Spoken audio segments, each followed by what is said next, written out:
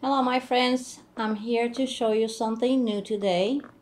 It's not knitting, it's crochet. And I'm gonna show you how I do bead crochet using the knitting pin for tension, okay? I have heard and I know as a fact that Portuguese people both knit and crochet using this knitting pin. However, I haven't seen anybody doing that except on the magazine. And for the last few years, I've been researching how to do that. And I found a way. And in the bead crochet, I found a very good way to hold the project and to create the tension you need to make this cord. If you're familiar with the bead crochet, you're going to enjoy that very much. If you're not, maybe I can make a class for you in the future. My intent here is not to teach you how to do the bead crochet, but to demonstrate how I crochet using the pin for tension, okay? So I have some examples here of what I'm doing so you can see.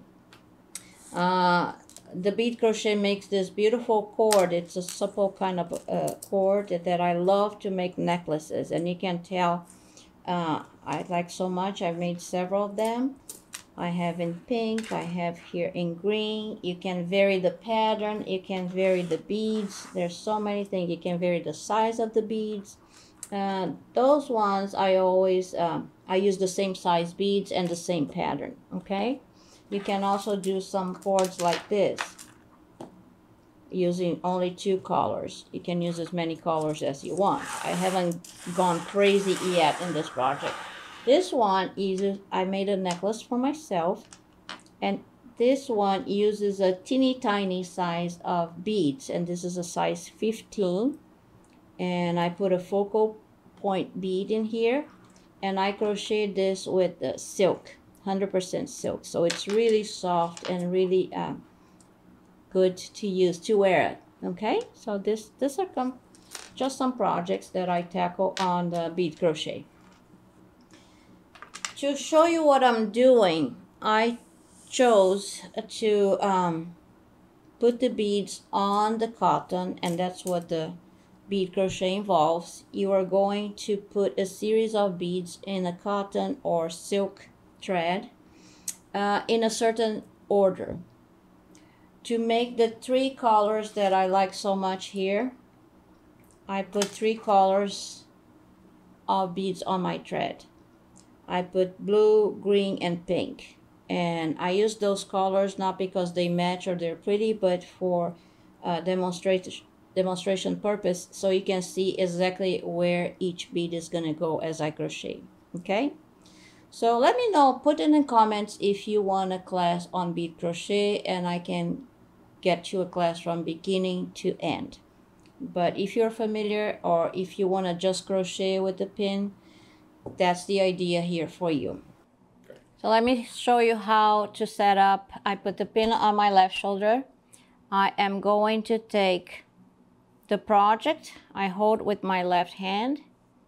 The yarn comes from left to right around the pin, and then I thread through my middle finger on my right hand because I'm right-handed, and I'm gonna hold the crochet with my right hand. Again, all this can be totally personal. You are going to see what works for you, but the important part of this is to do this pulley system here, and all the tensioning of the yarn is here and not on your fingers. Okay, so here's my project. I stopped here and put open stitch marker. I am taking it away. I am putting my crochet hook. I think I put it on the wrong side. Just a sec here.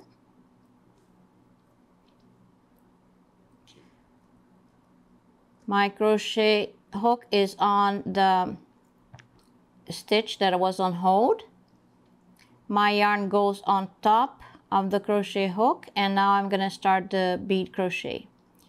And for this, all you do is insert your crochet hook under the bead, the stitch under the bead. With your right hand, you push the bead to the side, you bring down another bead. In my case it's blue. All the blues are going to be on top of blues, and then you crochet with a slip stitch. I'm going to repeat the entire round. Green, push the green to the side, bring down a green bead and a slip stitch here. Now is the pink. Push the pink to the side, down a pink, and slip stitch. And the next bead is the blue, and so on. So you can get really a smooth system here and get really fast doing this. My bead, my pink bead is on the way here. I'm gonna remove and push it to the side. There we go. Again, get the blue. I want to show, push the blue, slip stitch,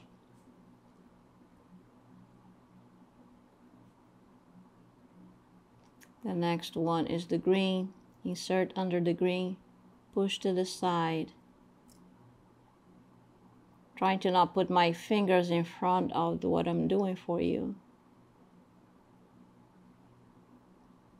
Pink, push the bead to the side, yarn on top, bring the bead, slip stitch, blue,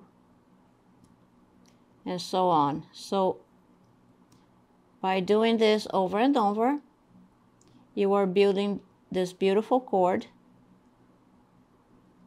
Well, let me start again because my crochet hooks got stuck here. There. Push to the side, bring the... So by adding beads in a certain order, again, you are going to always have the bead you need in the string.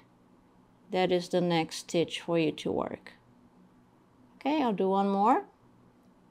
I will stop and look.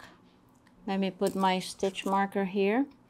The point is to show you how I tension this and how I work.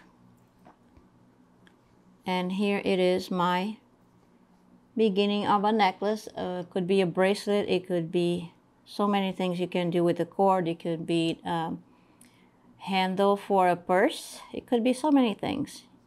So again, I hope you enjoyed the idea that you can use the pin for crochet, and with that you make it more efficient. You take the tension from your hands and you put in this pulley system. Okay, please leave your comments, any questions that you might have, and don't forget to subscribe. I'll see you soon.